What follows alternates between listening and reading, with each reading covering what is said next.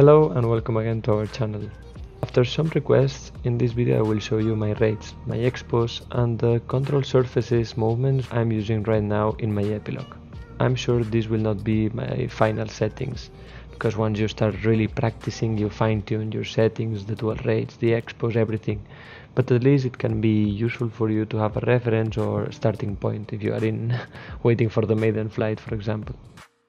So there are very sophisticated and modern metrology systems, but for this video we measure the degrees with a simple inclinometer from Amazon, very cheap tool, and with a ruler.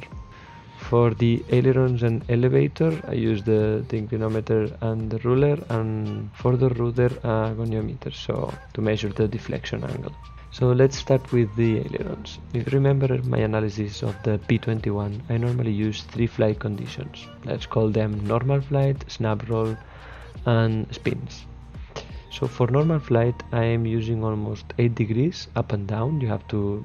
It's very important that it has the same movement up and down each elevator, and this equals to around 16 millimeters of movement. And I'm measuring this from the center of the, let's say, the wing profile and to the center of the aileron. For snap rolls I'm using around 20 degrees, which equals to 38 millimeters. And for the spins, as I explained in that video, normally I prefer to be able to play a little bit with the rotation speed depending on the condition. So normally the aileron movement I have is more or less the same as for normal flight. In the case of the elevator I'm using around 10 degrees up and 11.4 degrees down. Normally I use more movement in negative flight, and I also use less expo to feel more comfortable holding the airplane in negative flight. I will talk about this later.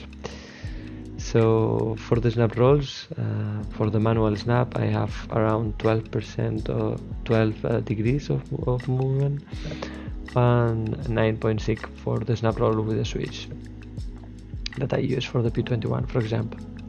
And for the entry of the spin, normally I use the maximum I have, so which is around 20 degrees positive, 23 negative, so the maximum.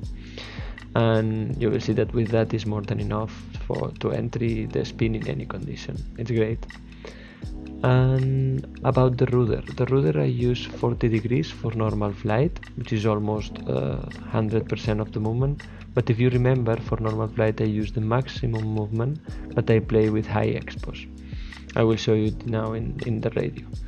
For snap rolls I use half, around 20 degrees, and for spins again I use the same as for normal flight, so all the movement available.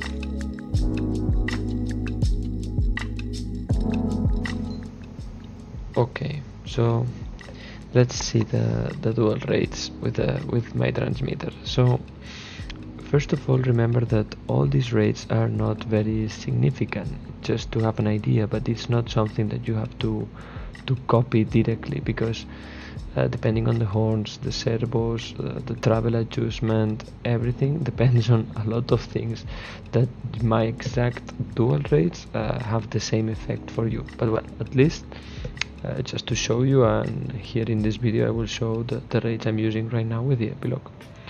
So let's go to start with the aileron. See, perfect.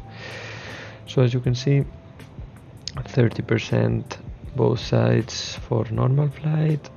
For snap rolls I'm using 75, and for the spin the same as for normal flight. 30%, 25 of expo, nothing weird. Elevator, let's see elevator. Here as you can see I have more movement in the negative, 45% compared to 37.5, and less expo, so it is really sensitive to the negative.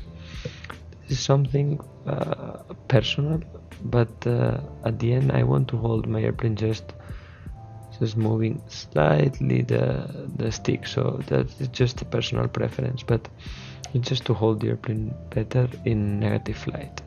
So this is why I need more movement and faster reaction, more linear, let's say, not as exponential as for normal flight. Then for snap roll I have a little bit more movement, more or less the same expos, and for spins, as you can see, full and a little bit more expo to make it softer, you know, because if you increase that much the elevator and you use the other expos, you can feel that you have a lot of movement. And yeah, that's basically it for the rudder. 100% both sides and 45% of expo is how I feel comfortable. For example, if I give it to my father will raise this to 60 or 70 because it's too sensitive. But so how I hold the stick, I'm not comfortable going to the extreme, so this is why, yeah, I have the airplane quite sensitive. And yeah, for the rudder the same, so 45% of expo. For snaps, less expo because I have half of the movement, and for spins the same as for normal flight. And that's basically it.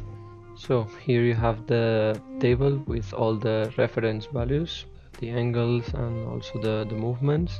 As I said, take it as a reference. It can be helpful for you maybe as a starting point, especially if you have a BJ Craft airplane, as all of them share similar designs. It can be useful for all of them.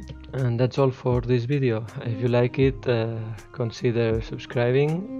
News are coming and I have something to announce in the following videos. So yeah, thanks for watching and see you in the next one. Ciao ciao.